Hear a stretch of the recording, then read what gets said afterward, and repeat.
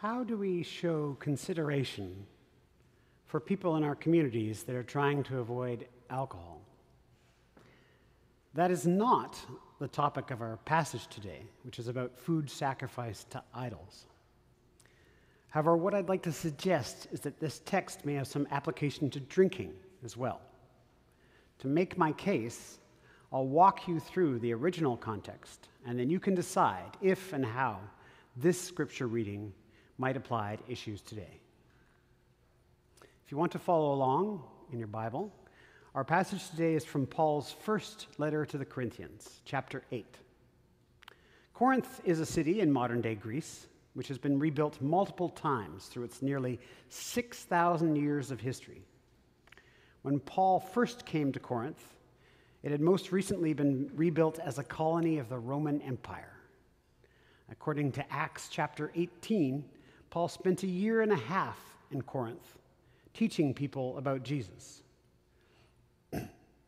After helping establish a church in Corinth, Paul moves on to other cities, but he keeps in touch with the new Christians there, which is how he learns that there's some real problems in the church. One of these problems is described in our passage. Paul begins chapter 8 by writing, "Now about food sacrificed to idols." If this was an email, that would be the subject line. Someone in the church has told Paul there's a dispute going on, and he's rolled up his sleeves, ready to weigh in. To understand this dispute, we need to understand the context. Today, we use idol to refer to pop stars that fans admire. For example, the title of the TV shows American Idol or Canadian Idol plays in this meaning. But in the older sense, an idol is a painted or carved image that represents a god.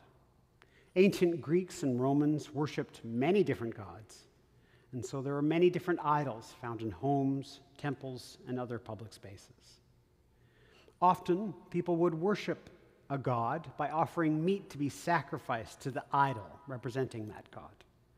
These sacrifices were often performed in temples, and then followed by a feast where friends and family could eat the cooked meat. And back then, as it is these days, meat was expensive. So regardless of your religious devotion, going to a feast like this was a great way to fill your belly and make connections with people wealthy enough to afford meat. But if you were a Jew or a convert to Judaism or a Jewish Christian, this was not okay. One of the core truths of Judaism is that there is only one God. The Shema, a Jewish prayer that is still recited to this day, states, "The Lord is our God, the Lord is one." You may recall that when Gentiles or non-Jews began following Jesus, there was some controversy over whether they had to follow Jewish customs. In Acts 15, this is before Paul goes to Corinth, there's a council in Jerusalem to decide this question. The council's answer was no. There's no need for Gentiles to be circumcised, to follow food laws, or to observe Sabbath. However, one of the few things the council said Gentiles should do is abstain from this food that had been sacrificed to idols. It's in this context, there's a sharp contrast between the Greco-Roman religious practices of the day and the clear instructions from Jewish Christian leaders that Paul is writing the Corinthians. And as he writes, he has a choice to make. Paul could just repeat the council's decision, which they've almost certainly heard before. Don't eat food sacrificed to idols. Alternatively, he could leave it. He could endorse what the Corinthians appear to be saying. Yeah, idols aren't real. Eating idol food doesn't matter. Go right ahead. Paul does neither of these things. His approach is more subtle because he knows the Corinthians are smart, or at least they think they're smart. In the first verse of the chapter, we read the phrase, "We all possess knowledge." Modern translations put these words in quotes because Paul is quoting something the Corinthians have said. He does this repeatedly throughout the letter. He quotes a catchphrase from the Corinthians, and then he challenges it. A good way to capture this back and forth is to read the quotes sarcastically. For example, yeah, we know that all of us possess knowledge. That's the Corinthian position. How does Paul respond? He writes, knowledge puffs up, but love builds up. This is very true.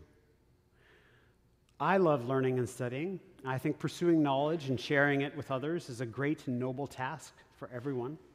But there's always a temptation as you learn to become arrogant and boastful, and then to condescend to others and humiliate them for not knowing what you know. Certainly I've indulged this temptation at times. And it doesn't build other people up the way that love should. And that's Paul's question for the Corinthians. Is your knowledge building people up or just puffing you up? We see Paul engage in similar quoting and questioning throughout the rest of the letter. Read verse 4 and add a little sarcasm. We know that no idol in the world really exists and that there is no God but one. Strictly speaking, this is true, but Paul is concerned with how they're using these statements. Yes, if there is only one God, then idols which represent other gods are meaningless. And Paul basically agrees. As the passage goes on, he writes, there may be many so-called gods. People claim there are, in fact, many gods and many lords. You can add some sarcasm here. But for us, there's just one God, the Father, and one Lord, Jesus Christ. Put another way, he's saying, don't get caught up in the gods of your neighbors. Focus on Jesus. But if idols are meaningless, does that mean that eating food sacrificed to them is fine? That's the argument the Corinthians were making. But Paul was a Jew, and I suspect he still had concerns about eating idol food. He doesn't just say that, though, because he knows the Corinthians are proud of how smart they are. Instead, he tries to craft an argument that will get past their pride. You know idols are meaningless? Great. You're proud of how your strong faith allows you to eat this food? Okay. But how are you looking out for your supposedly weaker siblings in Christ? Paul raises this question in verse 10. Note the words possess knowledge, which we saw in quotes earlier, should be sarcastic. He says, if others see you who possess knowledge eating in the temple of an idol, might they not, since their conscience is weak, be encouraged to the point of eating food sacrificed to idols themselves? Paul then slams his point home. By your knowledge, these weak believers for whom Christ died are destroyed. Put another way, he's saying that their pride and their ability to freely eat food sacrificed to idols is destroying something absolutely priceless, the faith of someone who Jesus died for. And that's why Paul ends the chapter with his own position. If this food is an issue for anyone, I will never eat it. Now, Paul's argument here is subtle, and we can get caught up in it. One challenge, I think, for us is the word weak. When we hear that someone is weak, we can be tempted to think they need to toughen up. Some believers can't handle the fact that others are eating idol food. Tough. That's a them problem. But Paul doesn't say that at all. In chapter 1 of the letter, he said, God chose the weak things of the world to shame the strong. In chapter 2 of the letter, he says he came to the Corinthians in weakness. And in chapter 4 of the letter, he calls himself weak. Paul is on the side of the weak, and he thinks God is too. So when Paul says the weak here, this isn't an insult, and we shouldn't read it as such. For Paul, the weak are the indispensable center of the church. The other challenge of passages like this, which can seem esoteric and obscure for sure, is there any application of this teaching today? And if so, what is it? In modern Canada, at least, I believe it's relatively easy to avoid food sacrificed to idols, which is great. Does this text apply to any other issues? Before we start applying it willy-nilly, we need to be careful. For example, some Christians have thought that rock music is immoral. others tattoos, others hair dye. Does that mean you can't listen to rock music or get a tattoo or dye your hair or do anything that anyone anywhere disapproves of? I can't claim to have much experience with tattoos. My suspicion, though, is that most people who disapprove of tattoos are not personally inclined to get one. This is not a struggle for them. This is just something they don't want other people doing. Being sober, however, is very different. From what I understand, many people who are sober very much retain the desire to drink alcohol. What makes them sober is that they made a choice, often an extraordinarily difficult choice, not to drink, in light of how drinking has hurt them or others in the past. That challenge, wrestling with a desire that could destroy you, reminds me of this passage.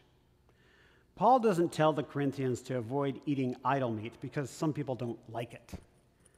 His concerns at the end of our chapter are wounding their consciences, causing people to fall, and destroying believers by encouraging them to eat this meat.